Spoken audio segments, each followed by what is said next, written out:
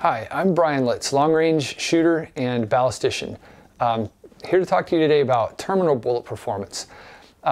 Terminal bullet performance is usually thought of as a matter of bullet construction, which does have a lot to do with terminal performance.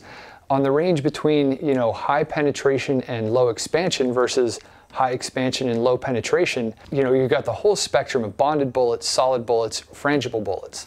There's a lot of debate about what's the right combination of penetration versus expansion, but I'm not even going to focus on that.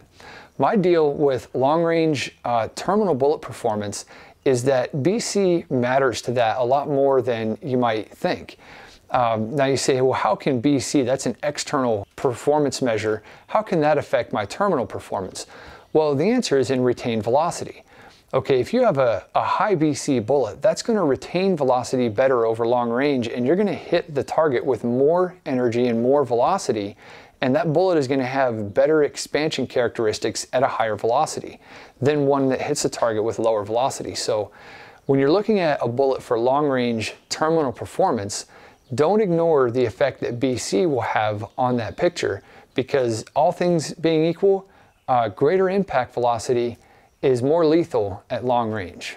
For more information, you can read the Applied Ballistics books, which go into more detail in layman's terms in a way that helps you understand this material better so that you can apply it in the field towards centering your group on the target.